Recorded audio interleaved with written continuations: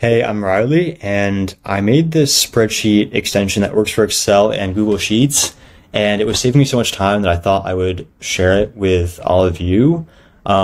Basically, how it works is it lets you use ChatGPT and other AI systems right from within your spreadsheet, and it's pretty easy to use. So I'll show you how it works. I have this list of product titles here, and I want to write a description for those products, so I can write equals AI. This is just like any other spreadsheet formula. I can do equals AI, write a product description for this product title. And you can write whatever you want here. This is exactly what you would type to ChatGPT, but you can do it now within your spreadsheet. And now you can also pass in cell references too. So I can pass in cell B2 there, and I hit enter, and now it's under the hood talking to ChatGPT and getting an answer back. And I also can drag this down all the way to the bottom, and I can have it write as many descriptions as I want. So another thing too that I wanted to do was to write a description like in my own voice. So let me just get rid of all this and start over. I have this description, which is like what I would write. This sunset t-shirt goes well with just about any outfit and it's very comfortable to wear. I want the AI to write descriptions for the other products in this same style, the same voice, same tone, same length, all of that.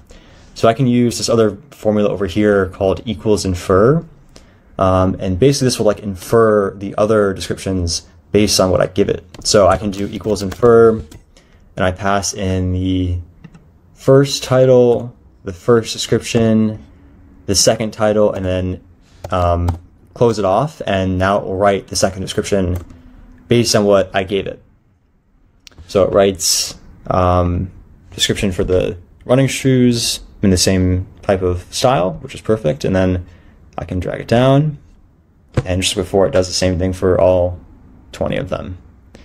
So that's how that works. I'll show you some more examples. I have this table here with some reviews, and I want to figure out the sentiment, whether it's positive or negative, the reason for the review, whether it's like the shipping was bad or the product was good, or the like figuring out what the review's content is, and then also write a reply to the customer. So I'll start with the sentiment.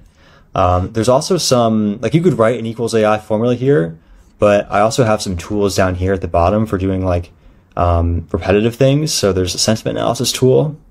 So I'll analyze the sentiment of the review, which is in column A, and I'll write just positive and negative. You could write more like very positive, very negative, or neutral, but I'll do just these two.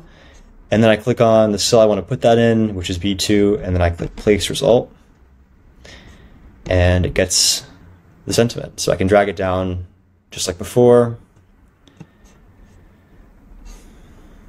Perfect. And then I can also get the reason for the review. This would probably be good with the classify tool. So I want to classify the customer review in column A, same thing as before, and then based on the what's in the review, I guess would be what to write. But you can play around with this and do whatever you want. So I'll also do into one of the following groups. This would be either product, shipping, price, and I'll do other too, in case there's reviews that don't fit into those three buckets. And I click on cell C2, which is where I want it, and I click place. And there you go, I can drag it down.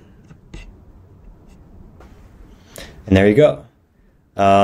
Perfect. Now I want to write a reply to the customer, so I'll do another equals AI formula, equals AI, write a reply to this customer. Here is the review they wrote, write maximum 2 sentences. And A2. And you can change this to whatever you want. You can play around with the prompt too. If you're not getting the output that you want, you can change what the prompt says to make it better. It's very much like a experimental kind of approach where you just kind of take a guess and see what happens and then change the prompt to make it better as you go. But yeah, these replies look pretty good.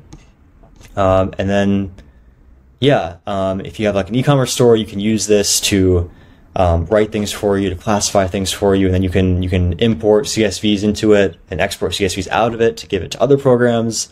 It's a pretty useful tool. I made it for myself, and then I figured it was pretty useful, so I'm making it available to anyone.